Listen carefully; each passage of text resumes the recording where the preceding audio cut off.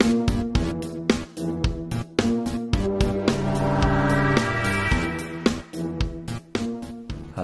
folks, and welcome to The Lone Adventurer. I'm not actually going to be playing a game in this video. Most of my videos tend to be playthroughs. I'm just going to sort of show you a bunch of stuff. I do a lot of printing of bits and pieces at home, but every now and then I want to have something slightly nicer printed, and often it's easier to send things off to a printing company, and that's what I've done here. I've sent a bunch of stuff off to a printing company for various RPGs, solo games and RPG resources that I've had my eye on. I've gradually built up a bit of a backlog of bits and pieces that I want to print until the time that I can print enough that I get free postage and packaging, and that's what I've done here. So I'm going to talk you through what I've got here and just show you some cool stuff, some of which you might be seeing on the channel, some of which I might be just playing around with on my own, and some of which I might never use, but they're all things that I fancied having, so now I've got them. Right, let's start off with this one here. This is the Black Hack, and this is an RPG system, an old school revival style system that is, to my understanding, based upon the White Hack, which is has its lineage in the earliest role-playing games, sort of an adaptation of the first edition of Dungeons and Dragons. I might be wrong about that, feel free to correct me if I am. So what this is a very sort of straightforward, simple role-playing game with all the rules that you need in one little book. So we've got, yeah, all your basic rules for role-playing, and my hope is I really want to do some solo role-playing, some pure solo role-playing, i.e. using a role-playing game that's created for group play and creating some kind of gaming experience on my own using it. And this feels like it might be the one. If I don't end up getting Ironsworn, and you'll see in a minute, I've also got a resource for Ironsworn. I don't have Ironsworn yet. I've downloaded the PDF because it's free, but I don't have physical copies of that yet. But if it's not going to be Ironsworn, it's probably going to be this, because everything is here in this little book, and the rules feel interesting enough and all-encompassing enough to provide enough of a framework whilst not being overly complicated. And the book looks lovely. It's got some lovely illustrations in it. Got rules for players here, a little bit of magic. So we've got character creation here. We've got, for each character, we've got the basic stats page with a nice illustration.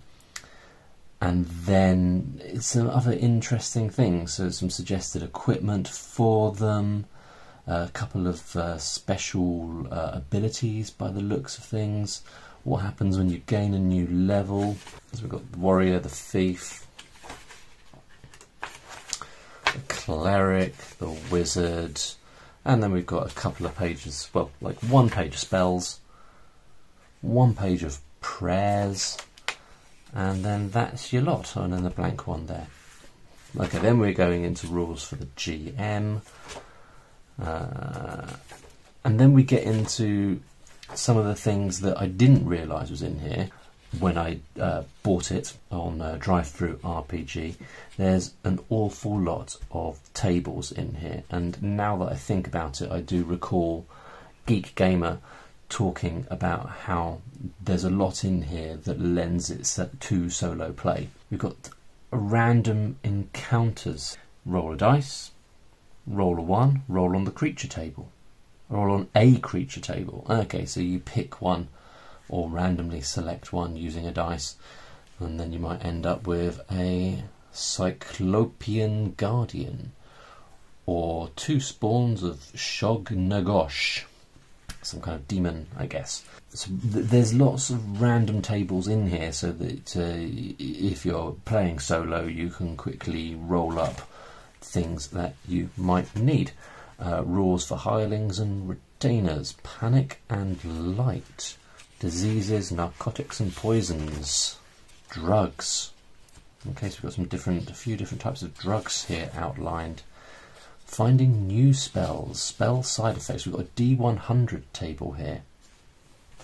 So you could roll D100 dice and get 85, and you would have a magical side effect of arms become like a T-Rex's. That could have some interesting repercussions. You've got some wizard names here, so you've got a few suggested names. There's an awful lot of tables. You've got some NPC generating tables, NPC appearances, some story hooks, how NPCs are related. So roll a D4, a D6, a D10, a D8 and a D12, and you would immediately get how an NPC is related to one of your characters, I guess. So, they're childhood friends. This NPC is estranged and bitter. They're also sporting team members on the same sport team. Their intention, the NPC's intention, is to discredit the work of one of the characters. Seems a bit harsh, given that we're childhood friends. So many ideas. D100 table again here for NPC activities. What is the NPC doing? 31 paramilitary reconnaissance. Something to do, I suppose. So there you go, you can use that. What's on the corpse? Drop 1d6 for each HD the creature has. What's HD stand for? I'm not sure. So you just drop a d6 on here and it tells you what's found on the corpse. Okay, so there we go. They've got an empty velvet purse, something like that. Overland adventures. So, and then you've got some hex terrain generation rules, and you've got an example hex map there, which is quite clearly, I say quite clearly, I'm fairly sure it's a Skull Fungus map by the artist Skull Fungus. Yeah, so that's cool. And then a blank hex map, settlement generation, tavern generation, quest hook generator. That's pretty cool. Look at all these little illustrations, aren't they awesome? Tips for running underworld adventures. And then you've got some dungeon generation, inhabitants of the dungeon, entrance generator. So there's so many tables. It's just awesome. But the majority of this book, it feels, is tables and monsters, as you'll see in a second. And then we are into monsters. And not only do they give you sort of the stats of the monster. HD is obviously important, that's all over the place here. Hit dice, that's what it stands for, hit dice. So it gives you the hit dice, strength, damage that they do, any additional rules related to that monster. But there's also little tables tucked away in here. So you've got things you might find on a demon, demon names, and then roll a little d6. What are the demons doing? They are enacting a dark ceremony with a writhing brass key or a dagger that weeps black oil. Alright, so just loads and loads and loads of ideas. Alright, so I think I'll stop talking about that now. That is Black Hack. Looks really awesome. Next up on the list, you might remember me playing a game called Blood Castle in a previous video. I'll put a link up in the corner of the screen. Well, I've gone and got the 2 sequels in a slightly more sensible sized booklet, Catacomb of Chaos and the Den of Goblins. once I've finished playing through my Dungeon Blitz game, which I, for my sins, have not yet done, I can then move that character on to a new location and a new adventure. So each of these booklets contains all of the core rules, which are very brief. I don't know if there are any specific rules to the Den of Goblins and the Catacomb of Chaos. I haven't looked into it yet, but you've got some background for this particular adventure. You've got some stuff that happens in the nearby landscape as you're approaching the location, and then you've got your main exploration table with all the different chambers and rooms that you can go in and what happens in them and what you find in them. And if you've seen my video, you'll know that each of these you'll encounter once, and when you've been into that room you tick it off and you don't go back in there, and you gradually work your way through until such time that the end of the game is triggered, and then you have a final encounter. So we've got some different monsters here, each with different abilities. We've got a treasure table unique to this adventure, and a special treasure table. There's some cool stuff there. And then you've got your final encounter, how you level up a little bit, and things that might happen on the road between this adventure and the next one.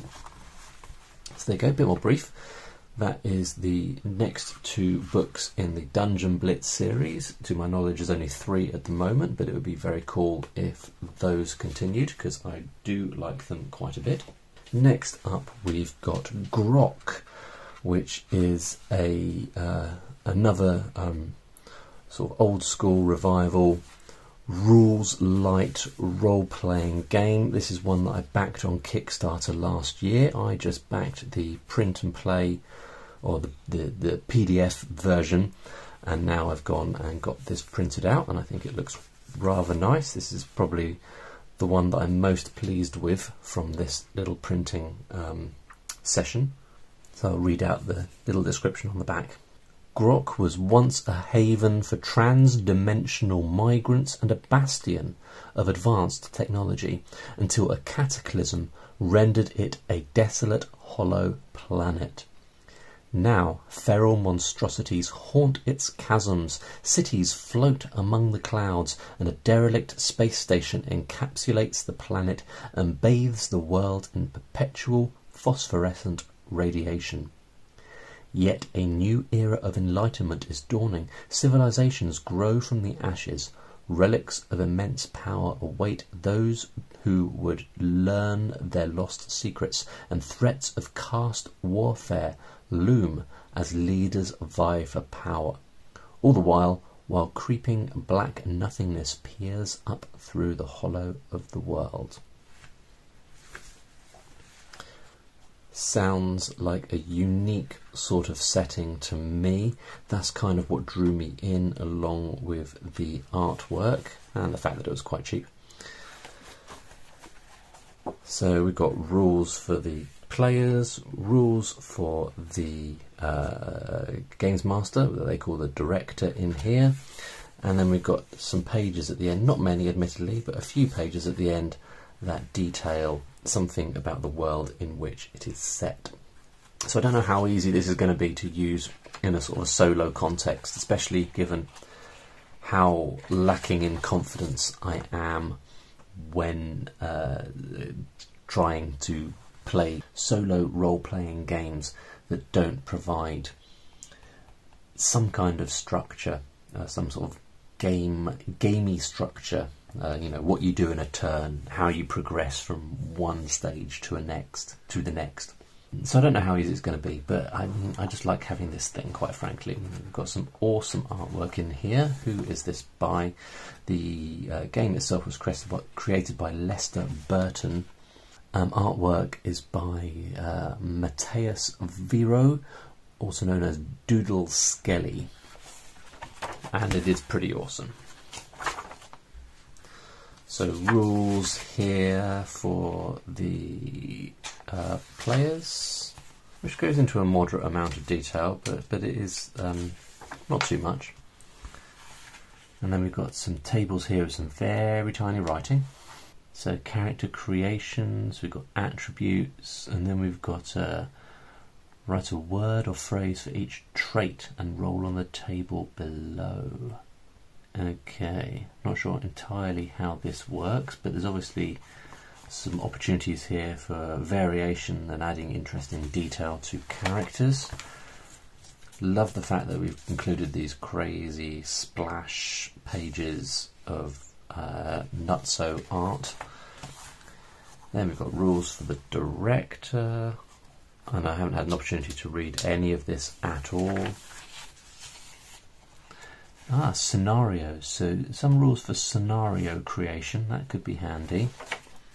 Hostile DCs, what's DC? Is that like a non-playing character of some kind? Gaunt insectoid who has rapid regrowth and its motivation is extermination. So there you go, you can quite quickly create a sort of an interesting, threatening character to oppose the characters that you're playing with. And then finally we've got details about the planet, and you've got some other little D20 tables here to generate, I guess, locations. An abandoned spaceport with gold paint on everything, and rumours of serial murders. Okay, so that's pretty cool. So you can quickly sort of roll up some ideas there. And then you've got the different areas and some tables to generate what you might find in those areas. Okay, so there is some stuff in there. It does look kind of cool, and then you've got a quick start guide at the end. So that is Grok. That looks pretty awesome. So two more things. The first is this Quest Front zine, I guess it is, and this is 7 adventure starters powered by Ironsworn. So I don't have Ironsworn. Well, I've got the PDF, as I said, and I have read through it, but I found it a little intimidating. And this provides some adventures that you can do, but it also gives you some sort of rules to structure those adventures, for rules for taking on a quest. Reaching milestones in that quest. This is all based upon the Ironsworn game, so I don't really know how any of this works, but milestones of a threat, undertaking an expedition. So I mean, this is just, it's all more structure, explanations about how you can use these little adventures. Introducing foes, answering questions. So I think we've got some additional oracles in here that can be used. So an oracle is like a table that you can roll on to generate ideas when you come across a situation where a games master would ordinarily make a decision for you about what the other characters are doing, or what the enemies that you're encountering are doing, or what is just generally happening in the world that is beyond the control of your characters. So we've got some oracles in here, and I do believe there's some oracles in Ironsworn, but this is let's make sure and see. So we've got oracles for action. Use this oracle to inspire a discovery, event, character goal, or situation. So you're saying if you are in a particular context and you need an event to happen, you would roll D100 to get an action and a subject, and then you have to sort of try and interpret those given the context that you're in. So I have tried to do a little bit of play with using an oracle of this nature, and I found it quite challenging. But you know, hopefully I will get better. And then you've got the actual adventures themselves. So you've got a little introduction, a vow and a rank, so these are related to Ironsworn things. You've got the threat in this particular adventure, some threat milestones that would sort of guide particular the story beats that you would need to sort of hit to keep the adventure moving forward. What happens if you fail? Key characters, key sites, and some questions that you can sort of ask yourself in order to flesh it out a little bit. Deserter. Is that a character that you can play in this adventure? Or a character you encounter in the adventure? Got another one here. They look really cool. And my hope is that I'd be able to use one of these to sort of kickstart some play and have a bit of additional structure to make it a little bit easier to get going. So that is Quest Fronts. And the final thing that I've got is Glide. And this is something that's a little bit more in my wheelhouse. This is a solo sci-fi RPG that can also be played cooperatively.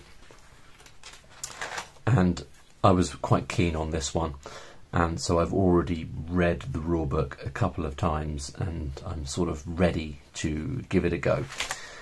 And I have annoyingly printed things on the wrong side, so this should be over here and then this should be round the other side, and that is more apparent on pages that have a splash image like this. Those should be opposite each other so you can see the whole image. So that's going to bug me, but you know, such is life. So it's a solo RPG set on a distant planet. A long time ago, the green lushness of Eredor stood as the prize jewel to many great houses. These houses form the Council of Empires, a ruling system over the known universe. Each house rules over their own people to forward their own agenda, power and control, and take from all planets they choose, returning nothing to the soils. Over many centuries of exploitation from the great houses, Eredor began to dry up, becoming a barren and sandy husk of its once beautiful self. Conflict erupted, subtle and shadowed at first, then quickly open and violent across the planet and in the space above. The great houses fought for one resource in particular, a precious mineral with a latent power to transform any planet of their choosing into a verdant, life-giving world. When the last of the known mineral was finally harvested, the surviving houses began leaving the now completely barren planet in exchange for returning to their home worlds with the newfound ability to create something from nothing. Sadly, Eredor saw no such nicety. You are a new member of the Seekers, a collective group of nomads, traders, ecological experts and hopefuls that have come together with the common goal of rebuilding Eredor. Seekers scrap what has been left behind from the great houses in hopes that they can one day begin restoring the planet to its past beauty and splendour. There may yet be something recovered from the sands, as the shroud can be lifted if you know where to look. Welcome to Eredor. So this is a game much like this one, which I'll be doing a video for very soon, Notorious. It's science fiction, it's sort of creating a universe and fleshing out a lore and a background in quite brief a sort of tome. So in this little book we've got sort of a whole world and all of the ideas and all of the events and people that take place in that world. We've got a list of different guild houses. And then obviously we've got some rules for creating your character backgrounds, items and resources, rules about the different skill tests that you might do, and then how you get started. So how you create a start location and an introduction event that gets everything started. And this game is based upon drawing from a traditional pack of cards. So you draw a card and then you act accordingly. So a red suit or a black suit can create a different type of introduction event. and then you operate over a series of rounds and turns, maybe encountering a settlement and doing a hex crawl. So overland hex exploration is what this game centres about. So there's rules about how you move through the world, what happens when you reveal a new location, you draw a card, you get a particular type of location, and it will either be one that you can't go through, or one that is explorable, or one that is a settlement. So you build up the world gradually, exploring, and then you've got a table of different types of location here and what could happen there. And I guess the hope is that you've got a sufficient range of locations and things that can happen in that location that you sort of avoid too much repetition, and you end up sort of discovering a new world gradually and building it up around you. So we've got different desert explorations here, annoyingly not on the same page. Things that can happen while you're camping, different weather situations that might happen, so you're rolling on these tables. Equipment that you can purchase. You have a glider as your vehicle, so you've got different upgrades you can do to your glider. Encounters you could have in a settlement. This looks super cool. If I didn't have Notorious ready to go, this is what I would be doing next. Companions that you can encounter and take along with you. And then you've got quests. Maybe I should stop there. But yeah, you've got different quests that you can do. Oh, it's super cool. And then I've got this little supplement as well, which adds the concept of smugglers and smuggling, and different rules surrounding that. So you've got different quests and different encounters if you choose to be a smuggler, I guess. So yeah, that is Glide, a game that I am very much looking forward to playing. Right, that video was a lot longer than I intended it to be, but I hope you enjoyed it. I hope you saw a few bits and pieces that might be of interest to you. The fact is, living in the UK, I do find that so much of the content that I'm interested in is published in America. Like Glide, for example, I got this through Kickstarter. You can get it on itch.io now, and I think you can get it through DriveThruRPG, but I don't think you can print it through DriveThruRPG. So many of these things are America produced, that it means it's prohibitively expensive for me to get physical copies shipped to me. So much as I would love to have the physical proper copy of Glide, that wasn't really an option. So yeah, printing stuff yourself, either at home or using a printing company, is often a good alternative. And you know, all these things that I've shown you today are things that I paid for, paid the creators money, either through Kickstarter or through DriveThruRPG primarily, or maybe itch.io. So I feel like I've done a decent thing and paid them and got some cool resources to show for it. Alright, I think I'll leave it there. Thank you very much for watching, and I will see you in the next one. Bye bye.